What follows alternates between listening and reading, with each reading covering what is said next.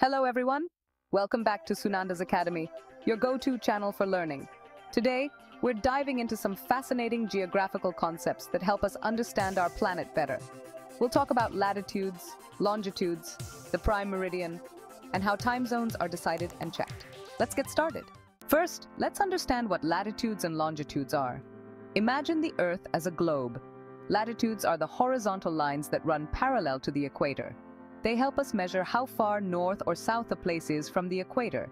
The equator is at 0 degrees latitude, while the North Pole is at 90 degrees north and the South Pole is at 90 degrees south. Now, let's look at longitudes.